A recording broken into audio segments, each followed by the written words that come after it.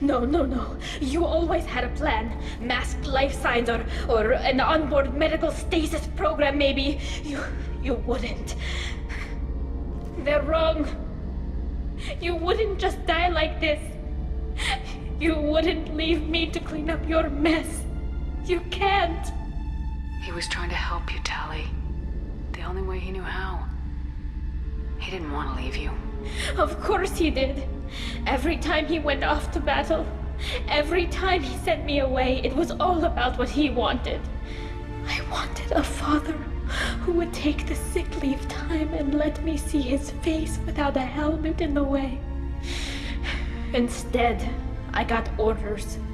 And this. And a panel of admirals who think I'm a traitor. Those were my father's gifts to me. You also got his mind, and the best military training in the Quarian fleet. You're right. I know what he'd do. Better than anyone. Maybe he had to know I'd come. Maybe he left a message.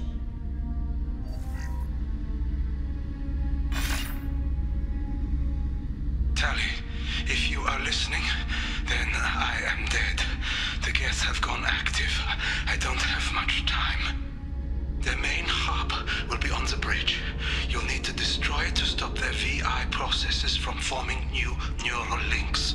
Make sure Hangerl and Daro Zen see the data. They must. Thanks, Dad. He knew you'd come for him. He was trying to help you. It's not perfect. It's not what you wanted. But it's the best he could do. I don't know what's worse. Thinking he never really cared, or thinking that he did, and that this was the only way he could show it. It doesn't matter. One way or the other, I cared. And I'm here. And we're ending this.